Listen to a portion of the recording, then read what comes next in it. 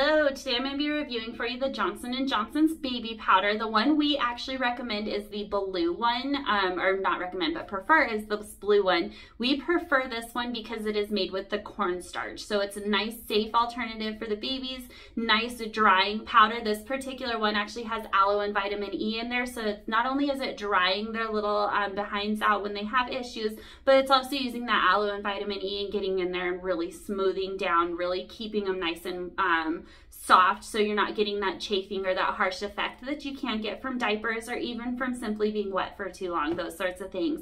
Really good when they're starting to get diaper rashes in there. You can use it to, like I said, keep it really good and dry. But like I said, we use the cornstarch one because cornstarch is a lot safer and healthier for the baby. It's going to get in there, it's going to soothe, it's going to absorb all that moisture and keep those little behinds nice and dry, whether they're in the pull-up or the diaper, however you're going to use it. And like true Johnson & Johnson has that really good baby powder scent to it as well. Thank you for watching.